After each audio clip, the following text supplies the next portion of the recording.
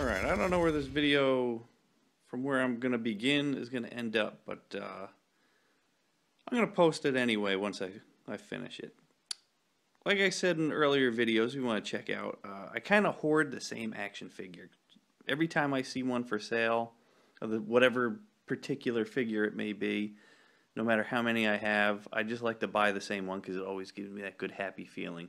I do that with vintage Han Solos, you watch that video, vintage Zartans. Another one happens to be Zap from GI Joe. He was one of the first ones I ever got, maybe the first 2 or 3 GI Joes I ever got, and here is one of my first GI Joes ever. As you can see, he suffers from broken hands. Zap, over the years, I think due to his light green molding, he was very brittle. You're not going to find hardly any GI Joe Zaps fully intact. At least the straight arm version. Because here's one of my survivors from childhood, mostly. He was a failed Zartan custom. The only original parts left is his head and his arms, but his fingers stayed on pretty good. And I was able to pick this one up at a flea market last year, and he's complete, except for his helmet. Wrong color, but whatever. Yeah, these crappy hands and arms is probably why the 83 year that they changed to the swivel arm, because it's softer plastic and wasn't brittle. I mean, there wasn't a whole lot of use, like almost none of my other swivel arm figures had broken hands at all, so they did fairly well in changing up the formula. In fact, I got a whole big bag of straight arms here. I bought off eBay for about, I don't know, 10 bucks or so. There's a couple of other parts I had laying around the house too, but mostly this is like 1982 GI Joe stuff, and they're all broken thumbs. It's weird, when you have a big bag of parts like this, you feel like I have to restore them all, but that's not feasible. Yeah, I bought this bag just because I needed some Snake Eyes arms that were in there, but look how many Zaps were in there. Oh my god, all broken thumbs. This I picked up at a comic shop I always go to, got him fairly cheap. Of course, he's missing his fingers too. I tried to fix him. He was missing one arm. And I changed the rubber band and he broke. He was brittle. I glued most of the crumbs back together and you got this. Something, it just stands there, displays. It is damn near impossible to find a Zap complete with his hands intact, and they go for, I don't know, probably like 150 bucks or so. I don't feel like paying that.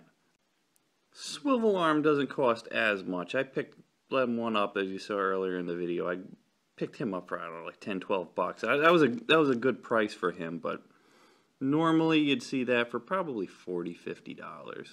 Swivel arm was made out of better plastic.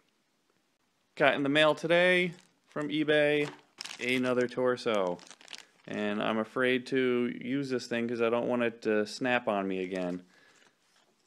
My other restoration of this version of Zap, yeah, that one broke too because I tried to put the wrong backpack in.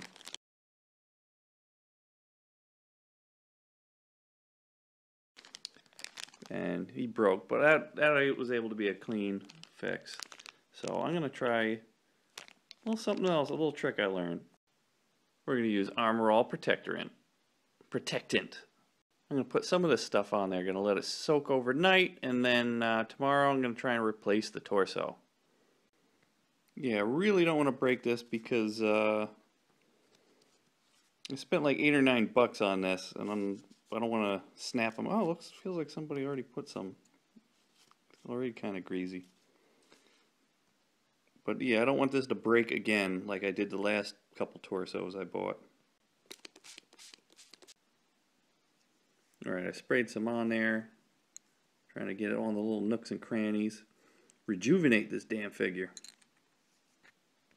You know, if this stuff is supposed to bring life back to your crusty old dashboard in your car, then why not a 1982 GI Joe Zap? So next day, moment of truth. Will I break it? Okay, so far so good. That's where it broke the last time. I think this is going to be successful. I heard little arm joints tend to break easily too. I haven't had that problem. I got a whole baggie full of other arms. So, oh, went together.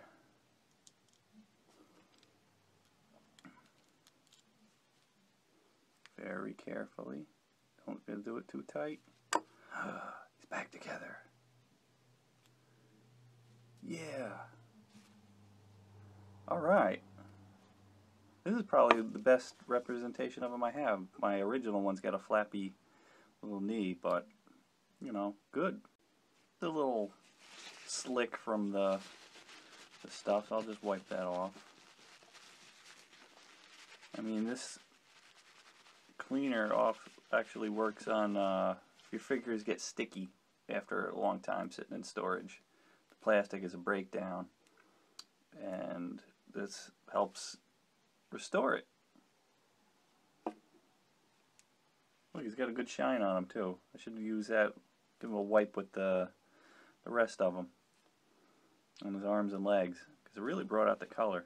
Look at that.